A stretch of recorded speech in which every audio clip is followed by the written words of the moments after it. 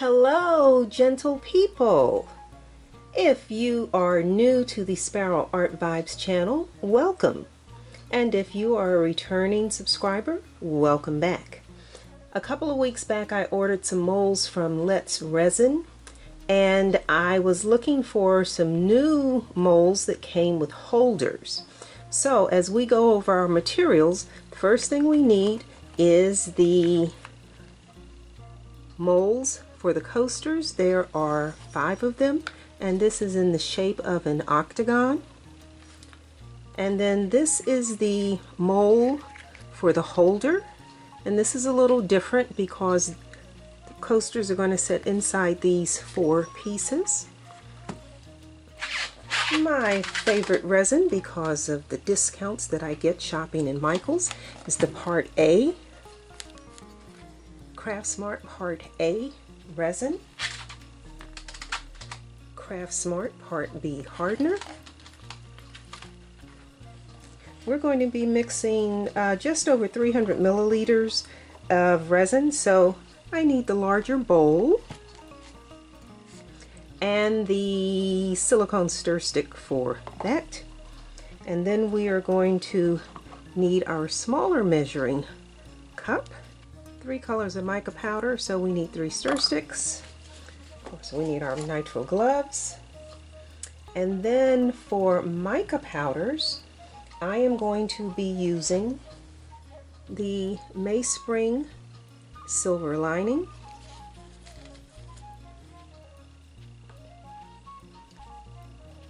the Mayspring Barney Purple, and then we're going to add a Magic Fly Sparkle Pink. And these, I'm going for sort of a floral effect, and so we're going to make the center of the flower using this light pink crushed glass. And I believe that's it. This is really simple.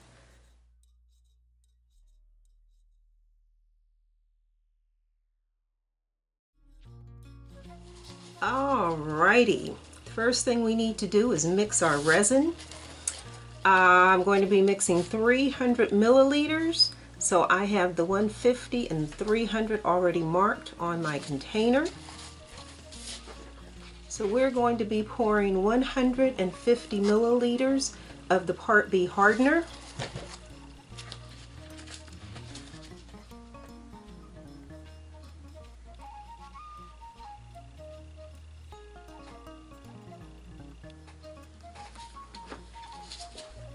And 150 milliliters of the Part A resin.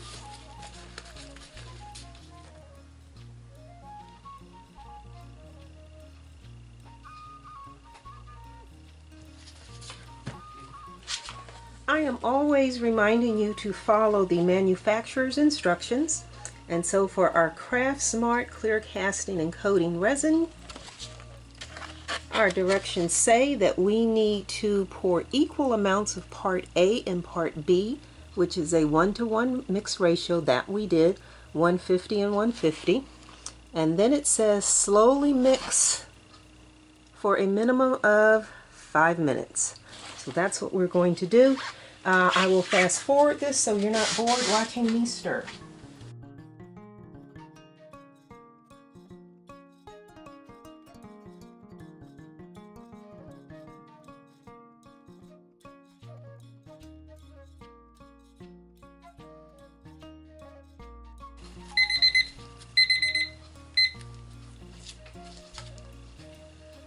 Okay, so now we're going to mix our colors,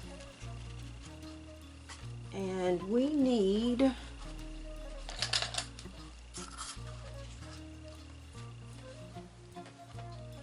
so I am going to pour 60 milliliters of this. Well, actually, let's do 50. We're doing 50 that.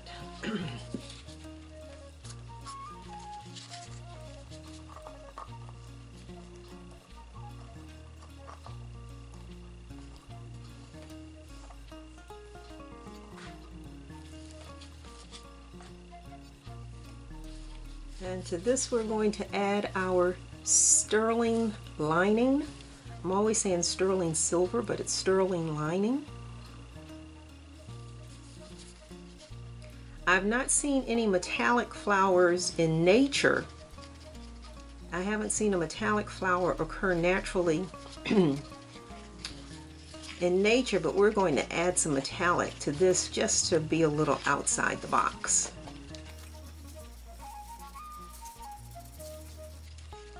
So that's our sterling lining.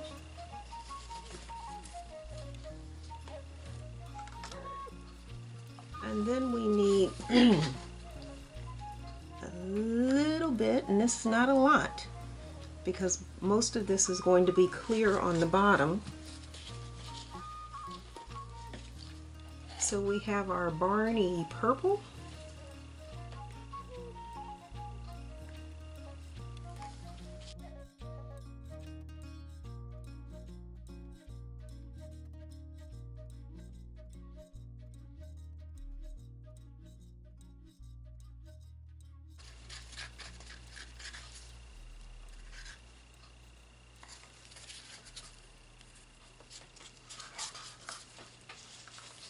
Then we need a little bit for our sparkle pink.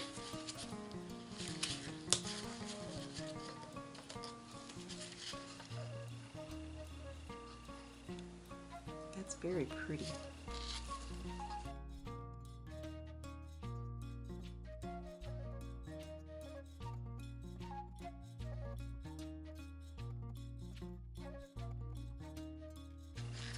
So that's our sparkle pink.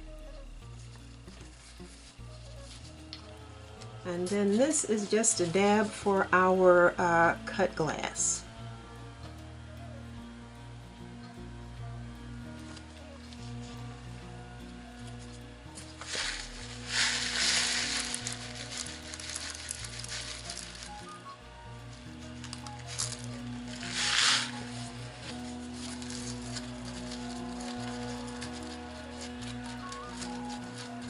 You can hear somebody cutting the grass in the background.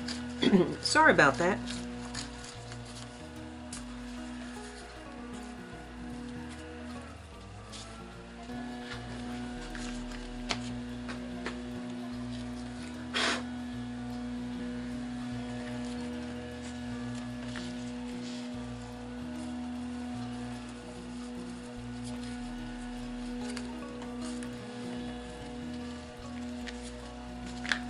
So the first thing I want to do, I'm trying to talk over the lawnmower. I'll wait.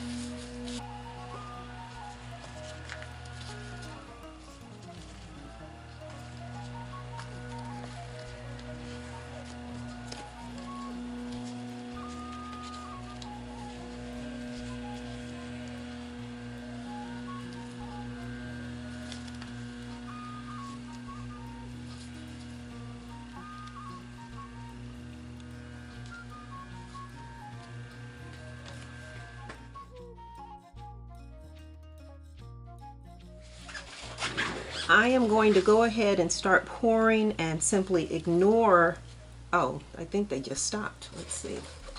The lawnmower has stopped. Great. So now we can get started on this because now you can hear me. So what I'm going to do, I want the legs on this holder to be silver. So we're just going to fill the legs.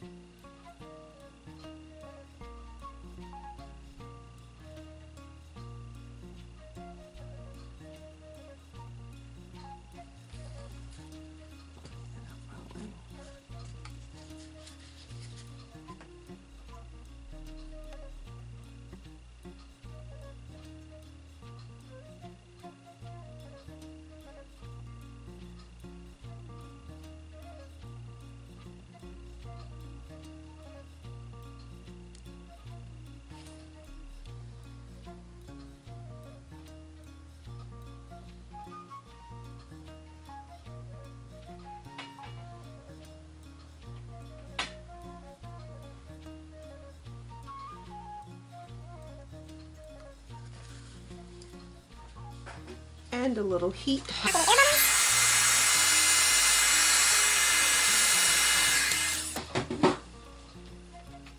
And then we're going to fill these with clear resin. Well, not fill, but 3/4 fill these with clear resin.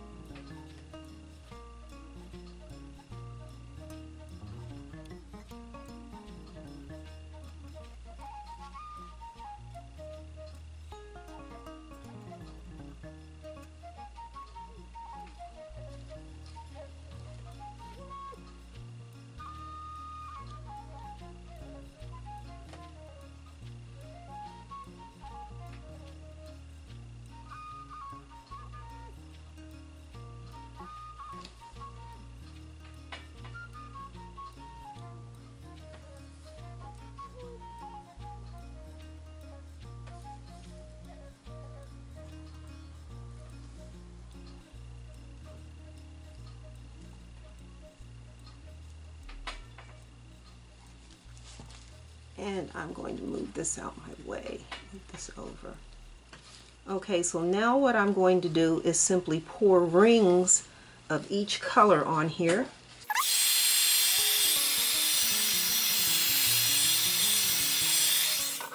Okay, so we are going to start. Resin always pulls to the center, so because these are Octagon, I have no idea how these are going to turn out. But we'll just get started.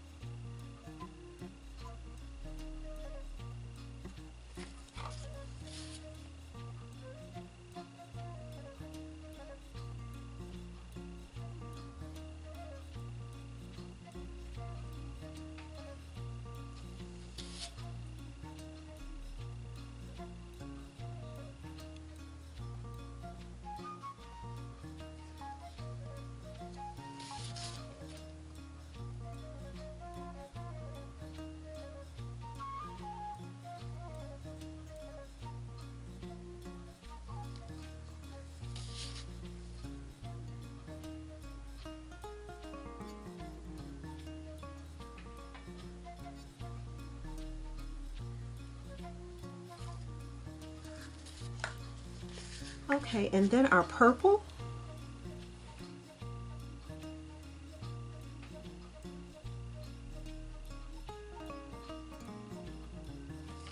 Hey.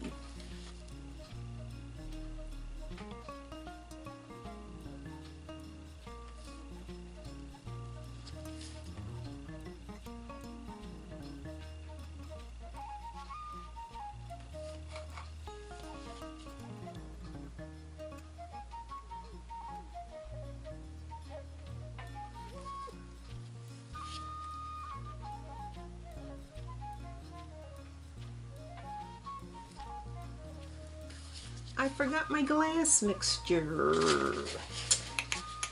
I forgot my glass.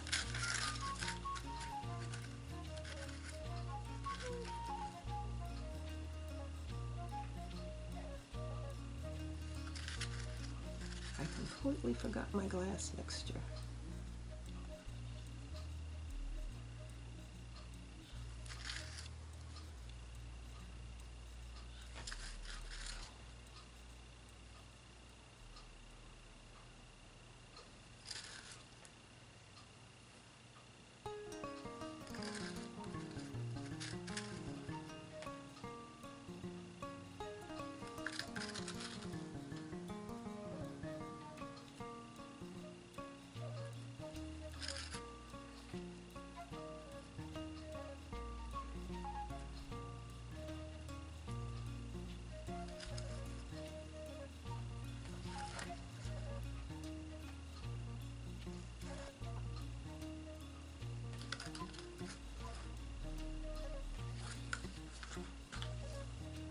Realized I forgot the glass when I went to pour the pink. Okay, so now we're going pour the pink.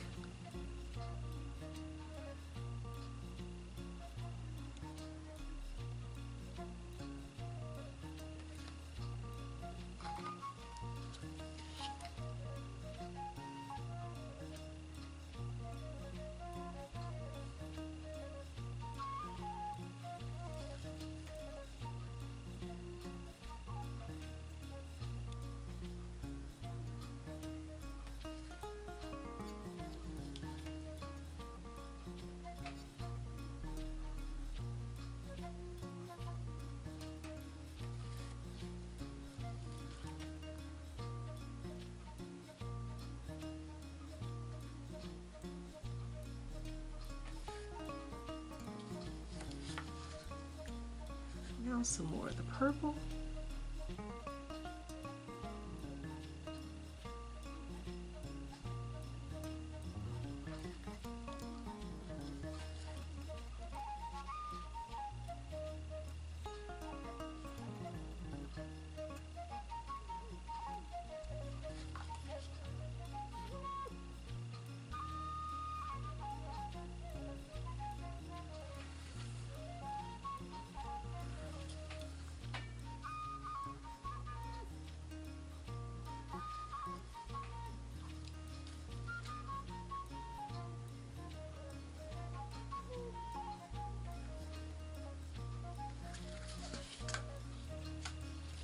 End of the sparkle pink.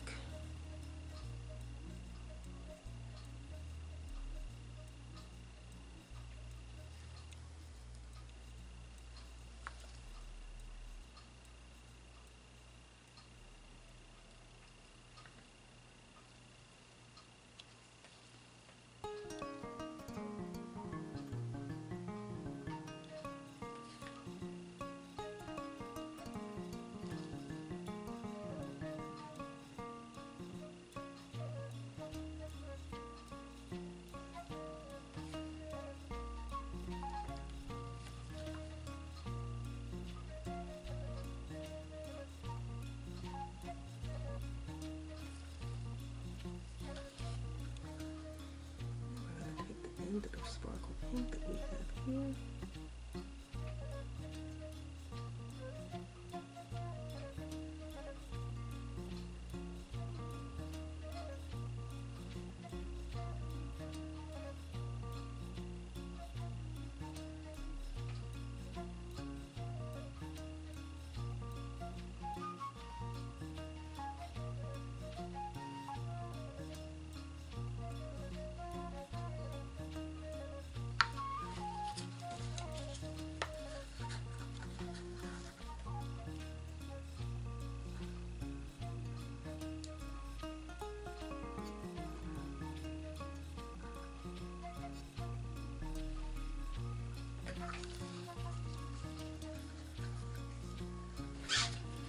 I added a little more purple mica powder to the purple that was left over, and we're going to just pour this on the outside.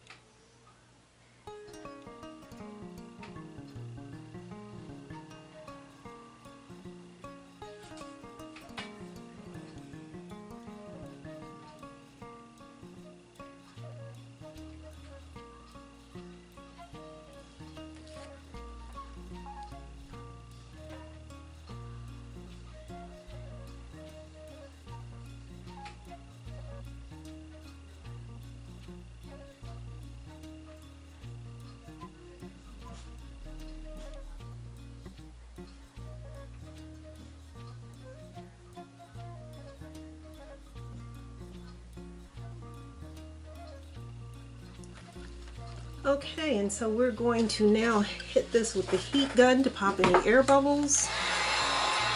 I mean, look at the bubbles right there. And then I'm going to take the end of my paintbrush and just in.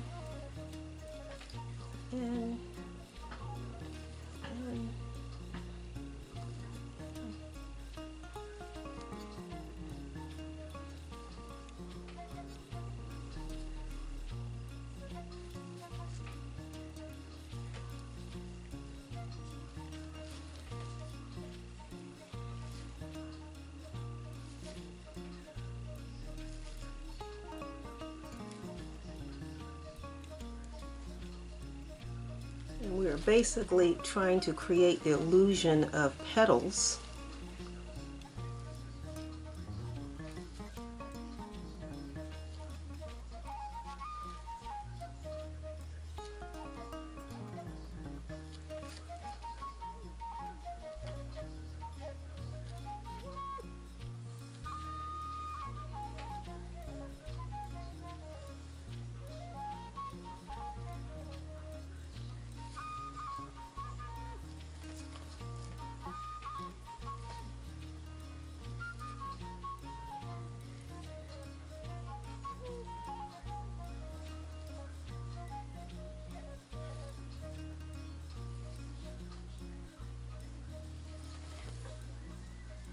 And I guess I'm going to go a little like that, since these came in the middle, to make them look like it's supposed to be that way.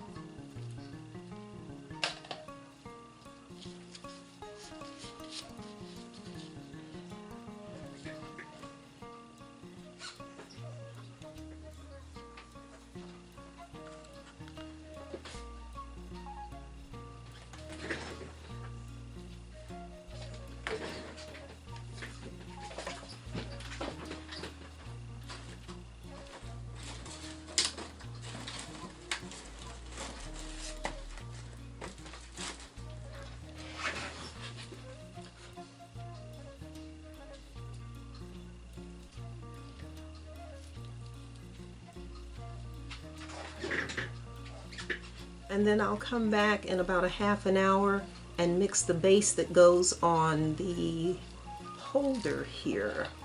Let's see. Everybody knows my table is uneven, and you see that point sliding this way. So we're just going to raise that a little bit and stop it from coming that way.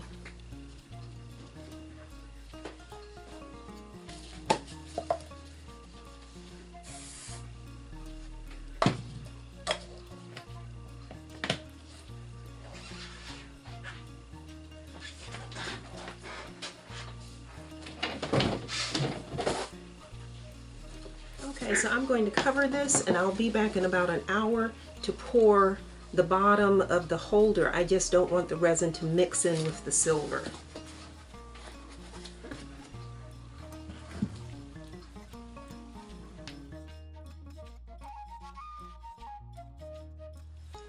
I am back,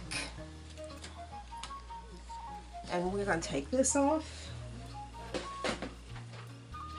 And off camera I poured, mixed some more purple, and that was to go in the bottom of this. Again, what I didn't want was for my purple to go down and mix in with my silver. So I wanted to give the silver a chance to sort of form a skin.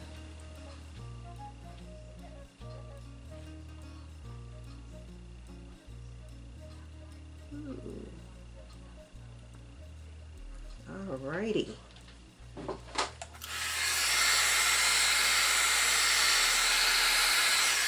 Actually, you know, I'm going to blow this over that. Well, no, I guess it's moving on its own. But see how the purple just came up right here? See, like I've got purple right there? I did not want any of the purple down on the legs.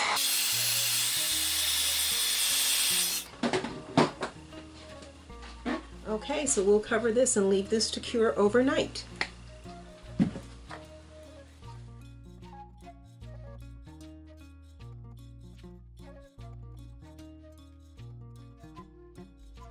It is the next day, and this is probably my favorite part of working with resin, and that is unmolding everything.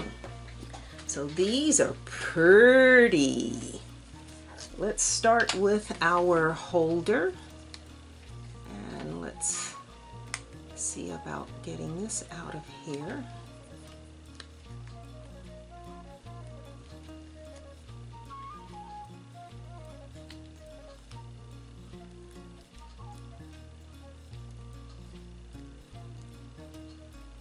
This mold is kind of, I don't want to say flimsy, but yeah, I guess it's thin. It's not a really high quality mold.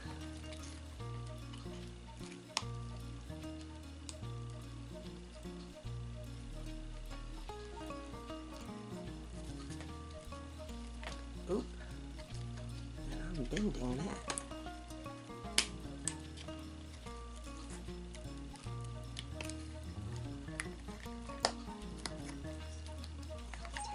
Side and peel it. There we go. Peel it off. That works. There we go. We figured it out. It peels. Okay, so there's our holder. Pop this back the way it's supposed to be.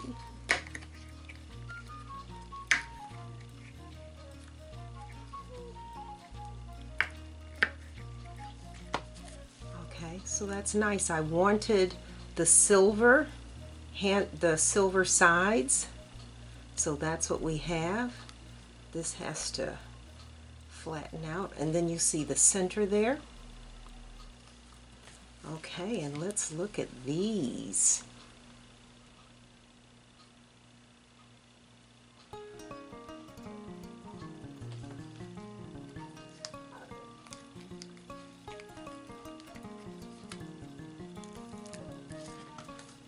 Boy, that's crystal clear. That's pretty. And if we flip it over, not quite the petals that I wanted, but that's nice. That's nice. You can see sort of the 3D effect on that. That's nice. Let's try another one.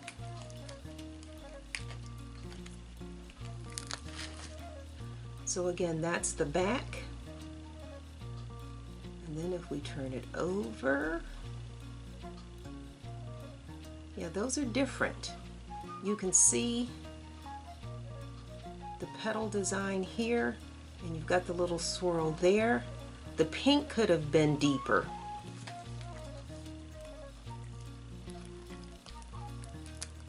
They come out of here really easy. That's nice.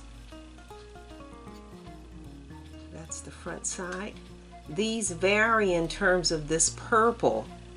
They're not even all the way around, but you do have that 3D sort of effect going on. These peel out of here really easily. Nice clean pores. Yeah, it's funny on these, it's like dark, dark, dark, dark, and then I kind of lose it on one side. So I think this was just a thicker line. And then the last one.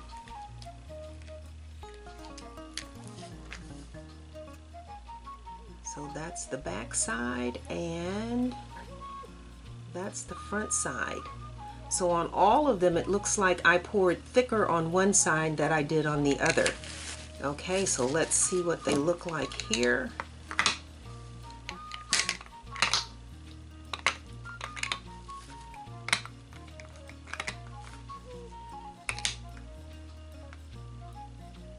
Interesting.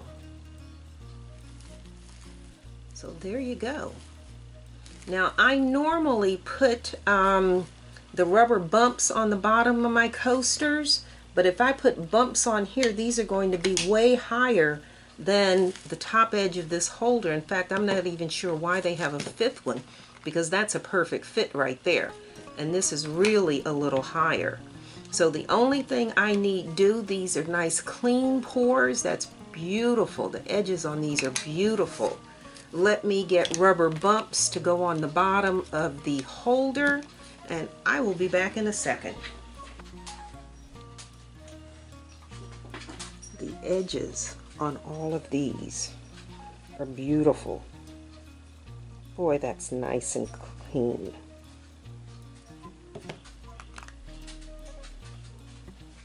No overspill, no overflow. The edges on that are just beautiful.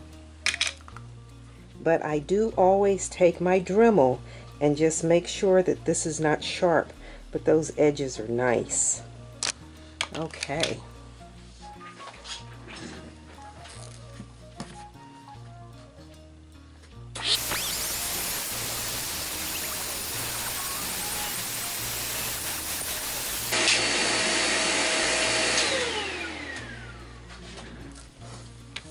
Okay.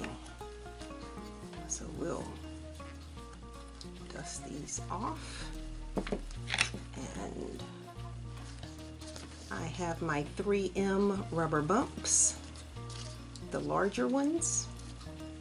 I'm just going to put 1,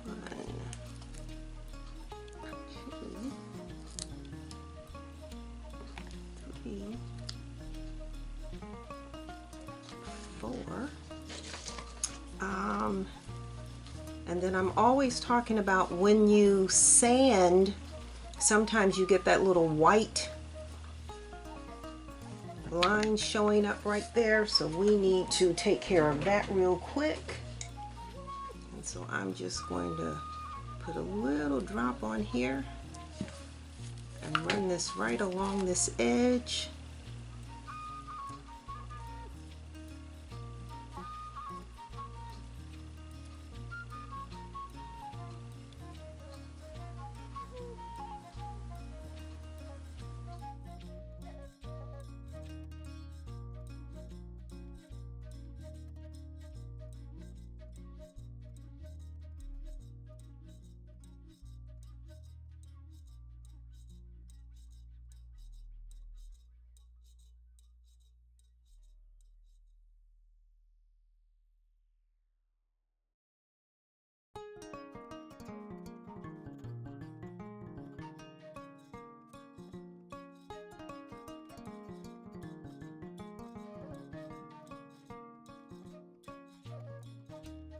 And like I said, if you don't want to use the varnish, you can always use clear nail polish.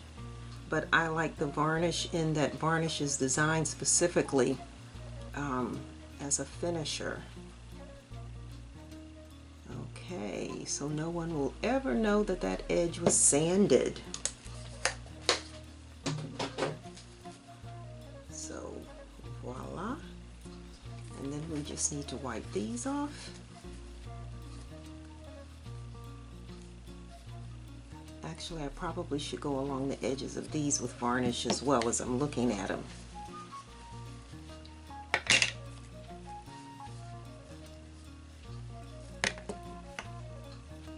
But I'm surprised at how, I mean, we always have color. These are like glass.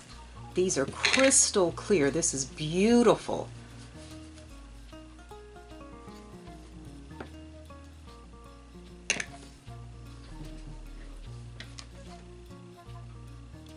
Yeah, I think I'll go over the edges of these with some varnish as well.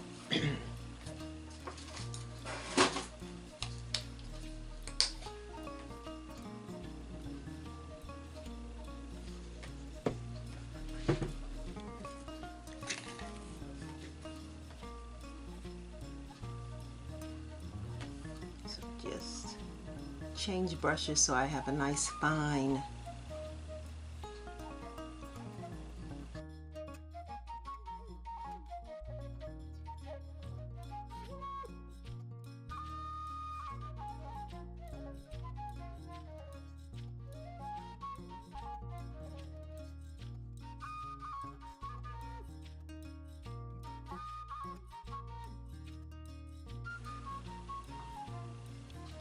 All right, and voila, they are done.